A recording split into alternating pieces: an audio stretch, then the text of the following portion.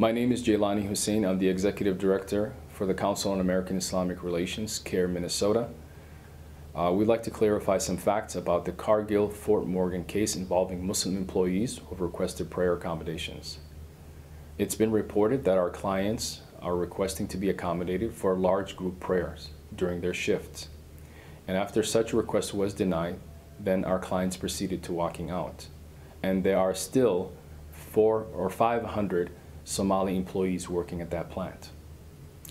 Well, first of all, our clients in the past and now make individual requests for prayer during their shifts when the prayer schedule falls outside their given scheduled breaks, for example, lunch. Our clients reported to us that this is how their accommodations have been met for the past few years, and for some of them for the past 8 to 9 years. We are representing clients who went back to work after the walkout. They report to us that their request was also denied for prayer and then fired.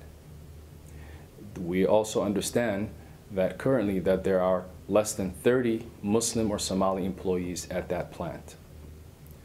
Finally, CAIR will continue to negotiate with Cargill for the prayer request or prayer accommodation requests of our clients. We are hopeful that we can come into terms with Cargill. If our negotiations do fail, we do intend to seek all legal options for our clients. Thank you.